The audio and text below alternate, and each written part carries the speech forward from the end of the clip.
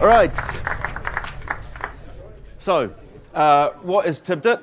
We use a strapline pocket change for the internet.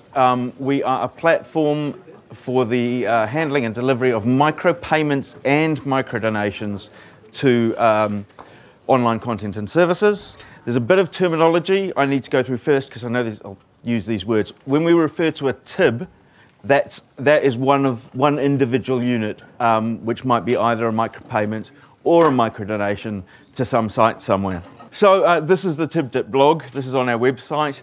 You'll see the beaker here. That implies that this is a test mode TIB.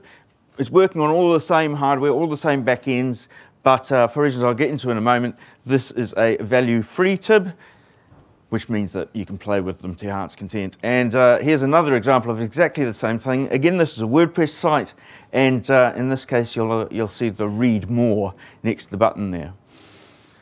This is the configuration screen for our WordPress plugin. We're targeting WordPress first because if you want an audience, of the masses of people who would like to raise whether it's lunch money or serious money from their content, the WordPress community is an obvious a group of content creators we can focus on. So, yep, this is once you've installed the plugin, which anybody with WordPress can do in a couple of seconds. You just type Tibdit in the search bar and away you go.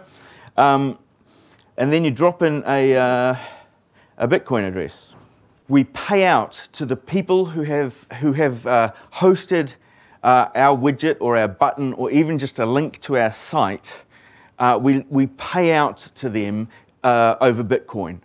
However, on the inbound side that you'll see in a moment, people can purchase their bundles of micropayments with either credit cards, debit cards, or Bitcoin. But we don't see ourselves as first and foremost a Bitcoin business. We're using Bitcoin as a payment network to be able to transfer funds that are raised through us to a vast, to anybody, wherever they are in the world.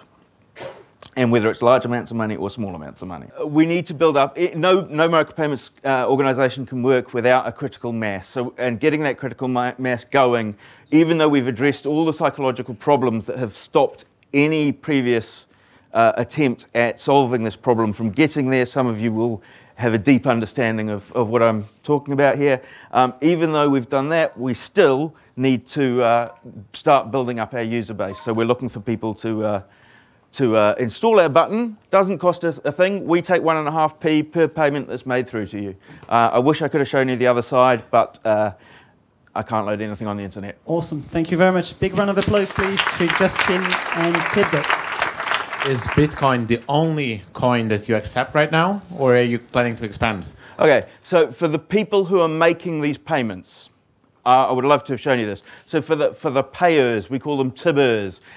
They value their tibs in initially US dollars, British pounds, euros, or Bitcoin.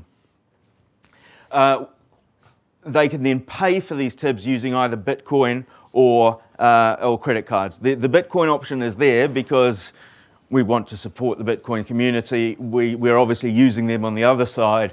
So that's the reason that Bitcoin is there. It's not going to be in any way in the long term a significant piece for a long time, we believe, of the way people purchase their bundles of tibs using the screen that you can now see in front of you.